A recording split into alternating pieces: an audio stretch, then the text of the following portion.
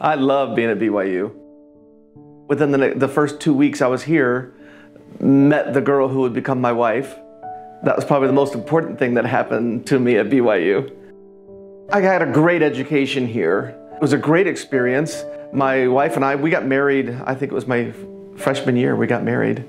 And by the time we graduated, we had 2 children. So those were 2 great things that happened to me while I was here at BYU. I look back on it and think it was a great time, had a wonderful time here. And one of the things I loved about going to BYU is in class, whatever we were studying, and it didn't really matter what class we were in, they brought some kind of spiritual aspect to what they were teaching, to the lessons. And that was great for me. So I felt like not only did I get a great education here, it also helped me emotionally and spiritually to have gone to this school.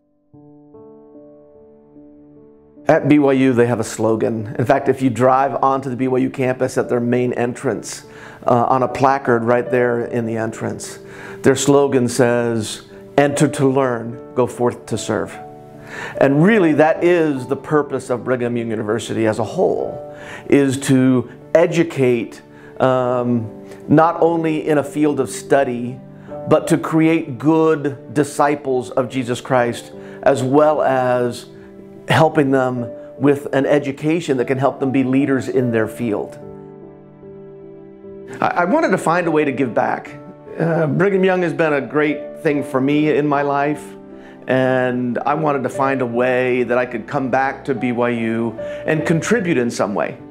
And when I found the Rollins Center for Entrepreneurship and Technology, I found a way that I could come back and not just give back to BYU in some way, which I do financially anyway, but a way for me to give back to students and help them in their experience here on campus, but also help them going forward.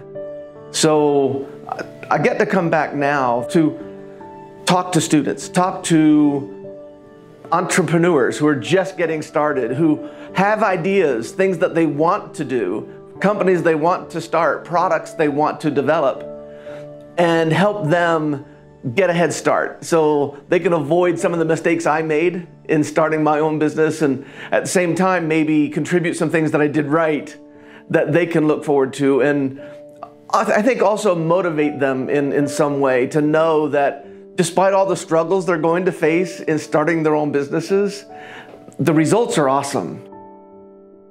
Stay close to the Lord.